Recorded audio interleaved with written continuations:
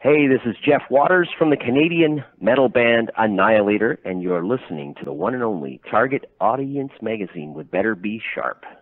A suicide society, we've all gone bloody mad. Welcome to the dark side, the human race, crumbling before us, ending in disgrace.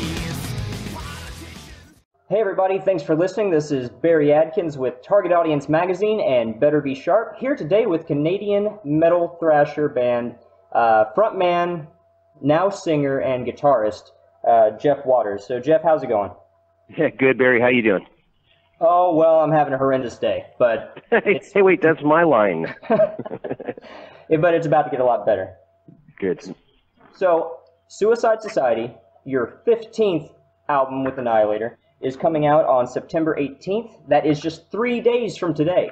So, I gotta ask, in comparison to Alice in Hell, how does it feel having this album released in comparison to when that album was about to come out? Well, I mean, the feeling of actually having an album done and it's out or coming out, you mean? Yeah, I mean, like kind of the anticipation compared to your first album being released versus this one, and you've done it 15 times. Yeah, I guess the thing is for I'm assuming most all musicians, the first one's always incredible because there's been, usually for most musicians, there's been years and years and years and even a decade of extremely hard work and practicing, hopefully to get to the point where you're lucky enough and talent a bit there and, you know, many different reasons, right place, right time sometimes and whatever. And keeping things together and having a vision and drive and all that. You know, you've had time to build and focus on things.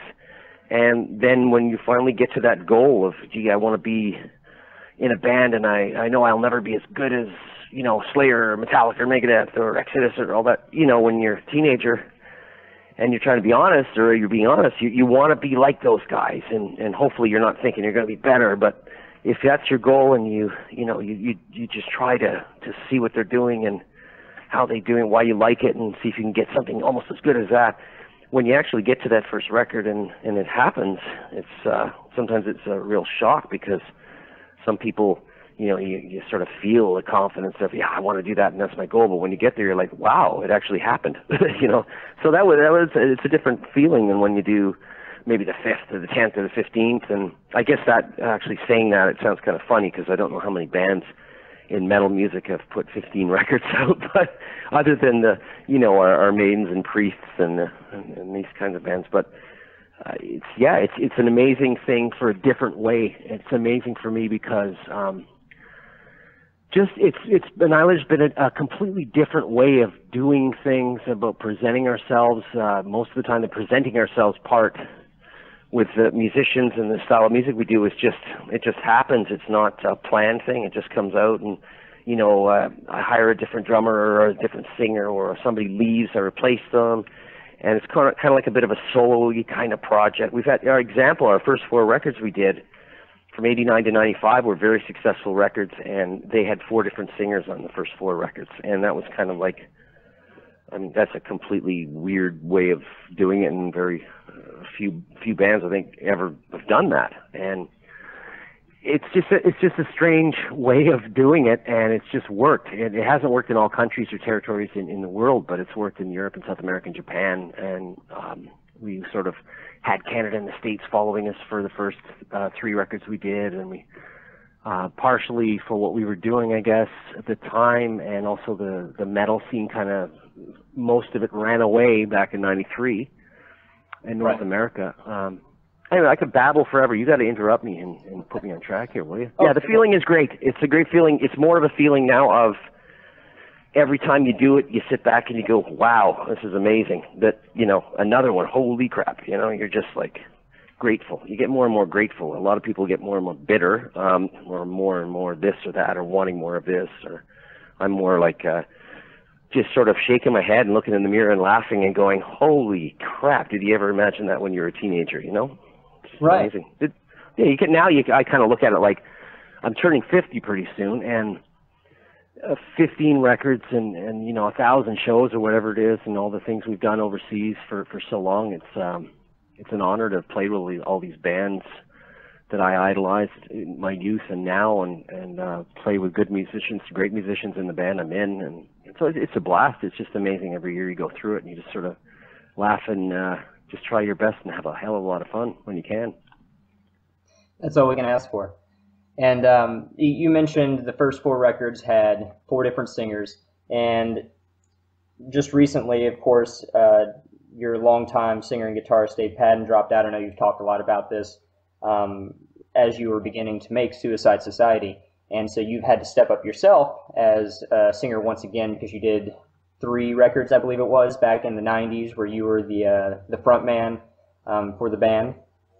And yeah, I think with Dave, he was the first musician. Dave Padden was the first musician that I kind of actually wanted to stick with, and without thinking about it, it was just natural that you'd sort of wake up and work on music, and you'd have Dave's voice in mind or Dave's guitar playing for the live stuff that he was doing. He's people who play guitar live and sang in the studio, of course.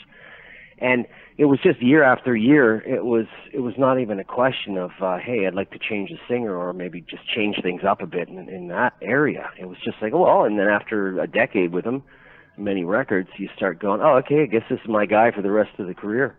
So I literally woke up, I think it was December 3rd or 4th, and was kind of excited because I'd finished this Suicide Society record already. All the music was recorded. I just finished it.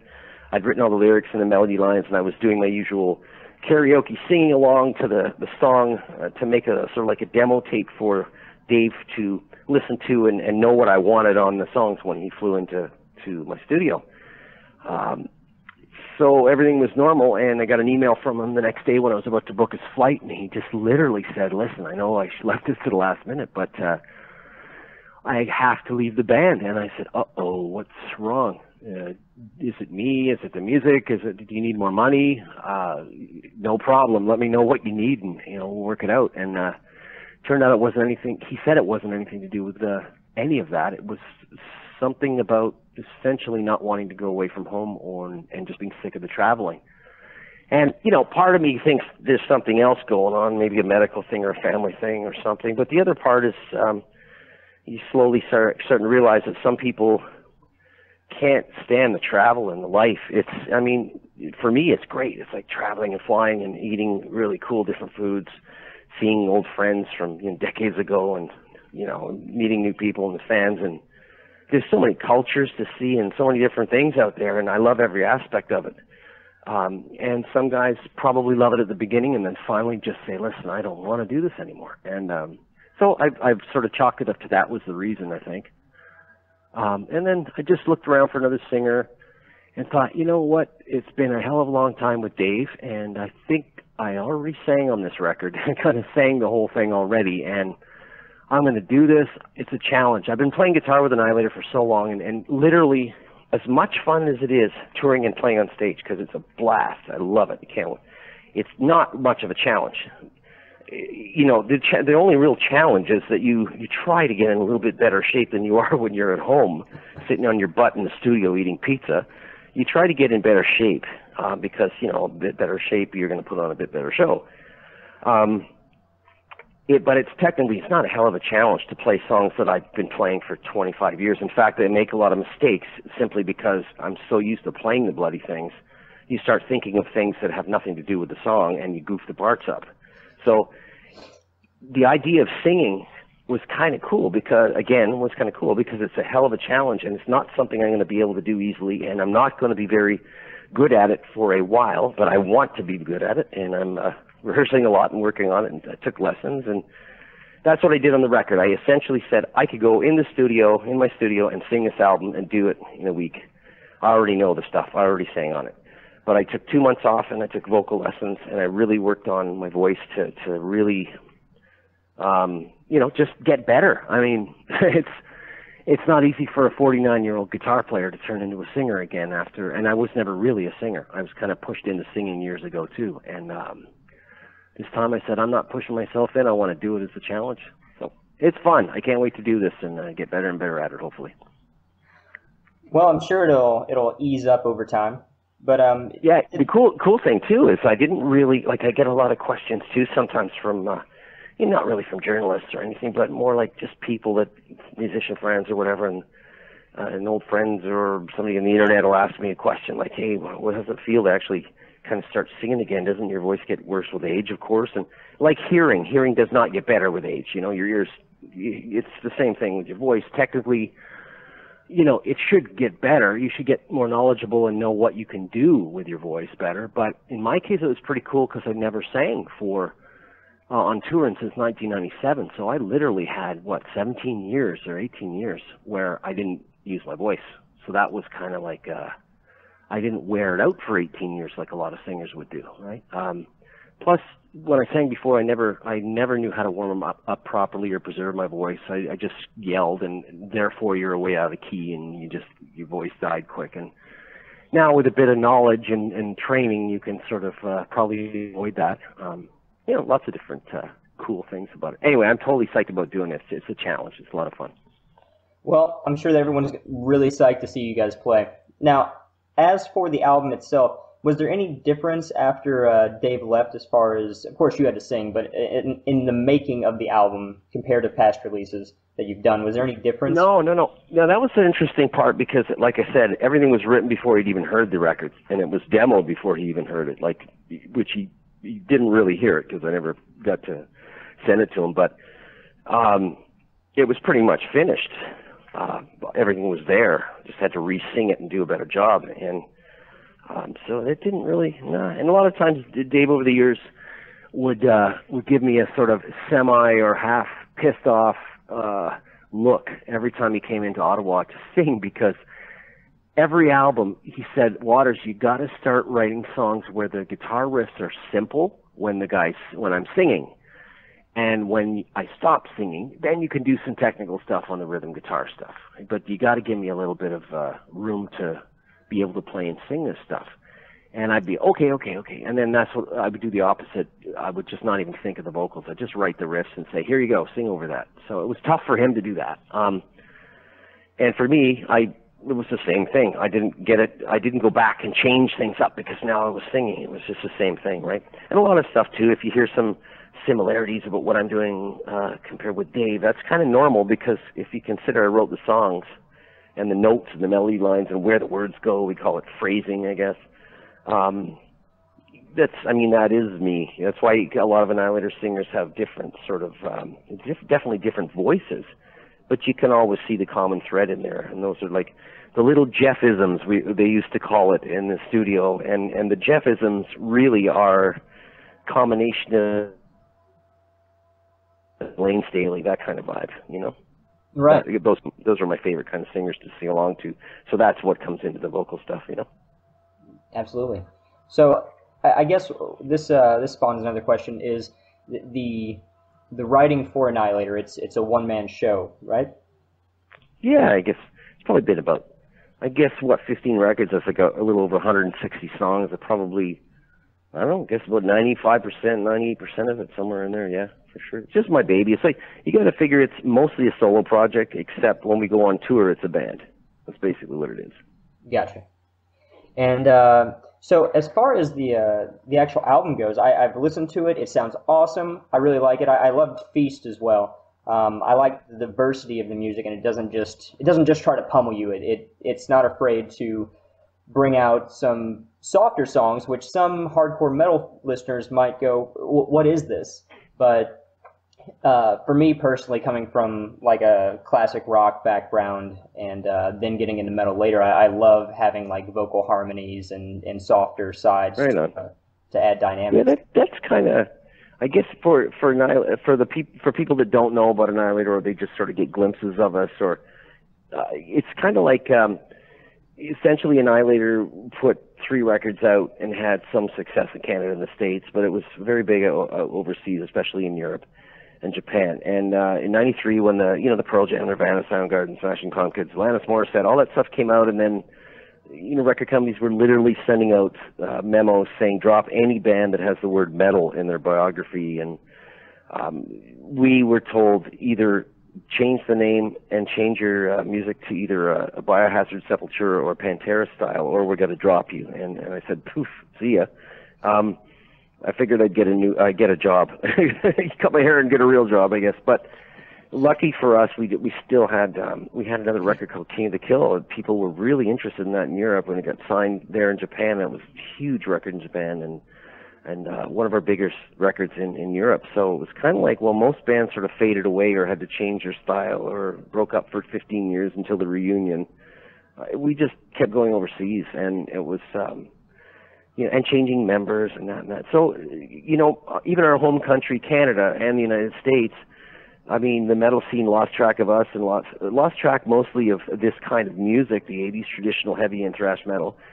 Bands like Pantera kept it going, and Slayer kept slugging away at it and waving the flag for the heavier bands during the terrible 90s. You know what I mean? It was the Panteras and the Slayers that kept it going, as well as, of course, Motorhead and Priest Maiden. But you remember those times, Priest were playing big arenas, and then all of a sudden they're playing clubs. Right. Big theaters with Ripper Owens, and then you've got Blaze Bayley stepping in, and then everything went to a much smaller scale, and Maiden and bands stopped coming to the States, and they just kept going to South America and other places where they were still really appreciated. And now, of course, there's been a slow revival of metal in general and old school metal for quite some years now. But with Annihilator, essentially, Europeans, for example, have always known that Annihilator is either going to put out a love song, a hate song, a punkish, goofy, immature song about craft dinner or food, or a true story, or a ballad, or just a mixture of different stuff. If you go back in the albums, and actually someone took the time to go through all the records that they never heard of before, you're going to go, wait a sec, a band called Annihilator should sound like Lamb of God, or real aggressive and in your face, and they'd be quite surprised, and many are in North America for the first time to find a band like Annihilator, and they're supposed to be doing very well in different parts of the world, and then they hear a song and they go, what the hell is that? That's more for the heavier fans. And then you've got fans that like a lot of our melodic stuff that we did quite a few years ago, very melodic stuff, and they don't really like the heavier stuff. So Europe already knows it. North America are hearing us almost for the first time, because the internet here is really sort of, I guess, really pushing us up in the last couple of records, slowly but surely, and you get the mixture. You get who the hell is this? What kind of song or metal is that? And then they hear another song, and then they go, oh, that's not too bad. Do you know what I mean? Would you ever think about doing something like Opeth did with Deliverance and Damnation, and have just albums that are polar opposites of each other? Yeah, the only thing I done like that was recently. I thought it would be, and I had done this before, thought about this before at least. It would be kind of funny, just because it's almost like I can put a record out in Europe, and as long as it's honest and I love it, I work hard on it. You're never going to always have 10 out of 10s or 0 out of 10s. I mean, you're going to try for 10 out of 10, but no band does that over and over. No band. AC/DC never continued making Back in Black or Highway to Hell, and Maiden never, Power Slave and Number the Beast did not keep repeating and having that kind of record. Slayer's Rain and Blood and South of Heaven and Annihilator, Neverland. We've never made a record that, quote, good again, and we never will. But as long as you're honest and you try hard and you really do this as good as you can. You know what? I forgot the question because I'm babbling so much. Give me the question real quick. Oh, I was just going off. Or I made you forget. About going from heavy songs. Oh, yeah, the polar opposites, right? Yeah. Polar opposite albums. I did think, anyway, what I should have said before I got sidetracked myself was that I kind of thought it would be kind of funny, because Europe would love this, is to do, 18 or 20 songs. So basically a CD1 would be all melodic. And I don't mean sucky pop songs. I mean everything from ballads to pop to hard rock to this sort of, just the stuff that I also like to write. And then do a second CD on, in the package of just the heavier version. So literally you could get 2 for the price of 1, and you could throw the other one in the garbage if you really didn't like it. Listen to the other one, just kind of as a fun thing, not to prove anything, but just Europe would love it, because then they would love that, because that's kind of what Europe is for us. It's not just for us. They're a different culture of metal. That you can have one festival where you'd have Marilyn Manson, a a complete radio pop band, even a pop dance solo hip hop artist, and then you get Slayer on the same bill. You know, it's a lot more open-minded, and I don't mean that in a negative way, because in Canada and the United States, it's also really cool, because when you get a Lamb of God fan, or you get a fan that's into the heavier type of music, man, they are into it, you know, and they'll rip your head off if you're not fitting into what they like, or you know. So bands over here have to be a little more careful than we do. We just don't care. We do what we want, and I just take the flack as more and more people here in North America are discovering us. But I also take the good side of that, which is people are starting to go, hey, this kind of stuff's kind of neat. It's not all super brutal screaming and aggression, but there is some aggression in some of what's going on here, but just in a different way. Right, and speaking of aggression and getting things out, of course, the title track off Suicide Society is called Suicide Society, and from what I've heard, you ended up writing about 3 pages about human failures, destroying the environment, people being bribed in politics and so forth, and just kind of wrote it down and then formed a song. Now, I want to go back on your album Refresh the Demon. Yep. There's a song called Innocent Eyes. Yeah. And there's a line in there that I was listening to, and it says, "I worry for you as I look to the future," and you're singing to your child. My kid. Yeah.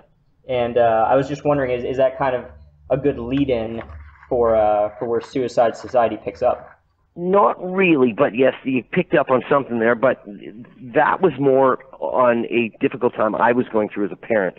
And my son lost his mother to cancer, so that was more a personal thing for me, about worrying about what was going to happen in the future. That was more how his father, me, was going to survive all the shit I was going through, basically.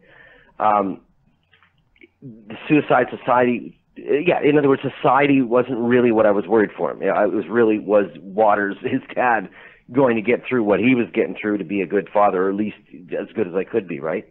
So that was kind of a real personal father, son, hope I can do the best job I can do under the circumstances that I've been put through here. Basically crappy, bad luck of the draw and sad circumstances. So right. I was a single dad I've been a single dad since he was a baby.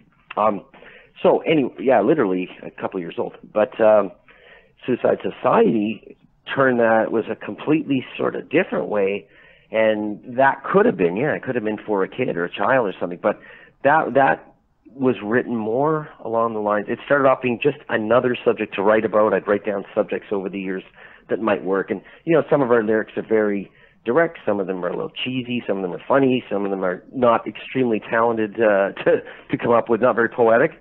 But some of them actually mean something. Some of them are true stories and that kind of stuff. They really vary.